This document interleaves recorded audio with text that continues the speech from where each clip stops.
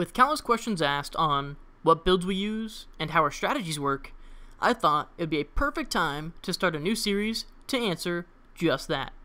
With this series of The Method Behind the Madness, I'll be breaking down, in depth, certain strategies we have found within Dark Hours to hopefully bring a little bit of clarity to the community. With that said, today we're going to zero in on the third boss of Dark Hours, Buddy and Lucy. I'm going to go ahead and just let the clip run, and then after, I'll go into a detailed breakdown of the method behind the madness. Oh, you're just taking it. Okay. And let's make sure that Biz has line of sight. Remember again? Yep. Yep. Careful, Red. Autonomous security Careful systems. what? Yeah, so Biz can shoot him. Where am I supposed to stand? He should face us.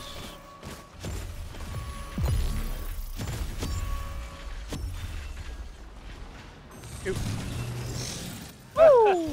That will never get old. That will never get old. That's so sick. That is sick. With that done, let's get right into the breakdown. To begin, let's look at the team composition. We'll begin by breaking down the fight into two teams, Team Buddy and Team Lucy. Each team will consist of 2 Regulus builds, 1 Nemesis build, and 1 Scorpio buff build.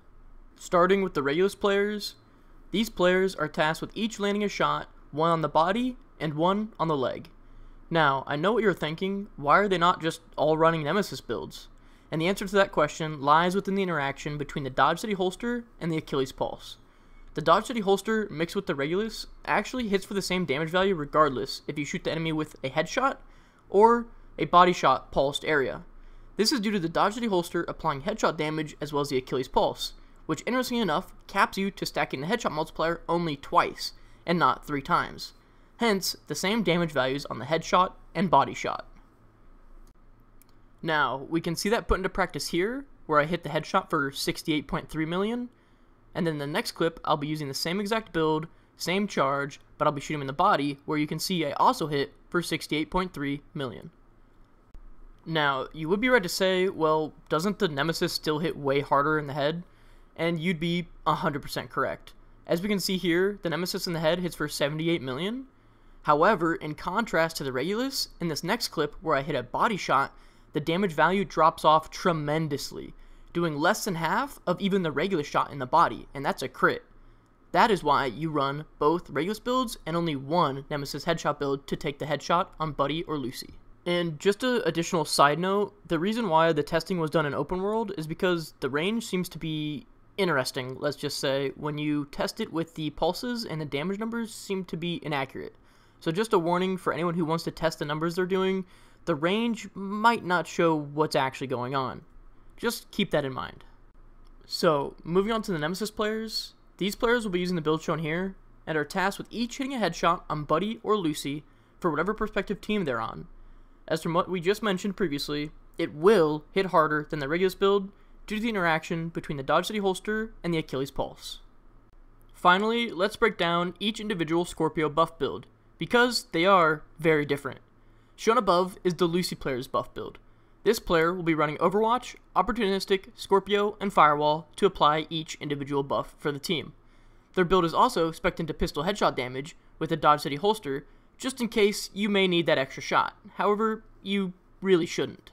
The second Scorpio buff build is shown here, and this player is our Buddy player, where he is running Future Initiative, the BTSU gloves for Overcharge, as well as Opportunistic, paired with the Scorpio 7-shot buff in order to apply us additional buffs with the Overcharge for the Achilles Pulse, which is very important, and the timing for this seems to be around the 3rd siren after the button is pressed, so Overcharge does not fade. Also, just a warning, if you plan on using a normal pulse, scanner pulse, or spotter drone, that will have an interesting effect on the Achilles Pulse. So if you pulse normally, using any of those mentioned ways, before you Achilles Pulse, it'll actually overlap the Achilles Pulse and you cannot see the boxes. Now, the boxes are still there and you can still get the bonus damage, however it's much harder to visualize as the boxes are invisible. So, if you plan on using any of the above, the only real option you can use is the normal pulse, and what you do is you Achilles Pulse, and after the boxes are applied, that's when you normal pulse, not before. If you do before, the pulse marks will disappear from Achilles. Now, with everything put into place, you should successfully be able to one-shot Buddy and Lucy. Now it's up to you to take this idea and push the limits of this strategy and see what you can do with it. As let's just say, it has some potential.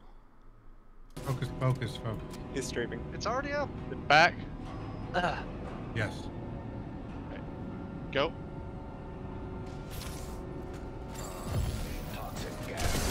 Got him.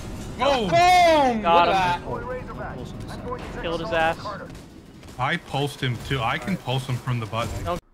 Thank you guys so much for watching, and make sure to drop a comment below on what you'd like to see next on the method behind the madness.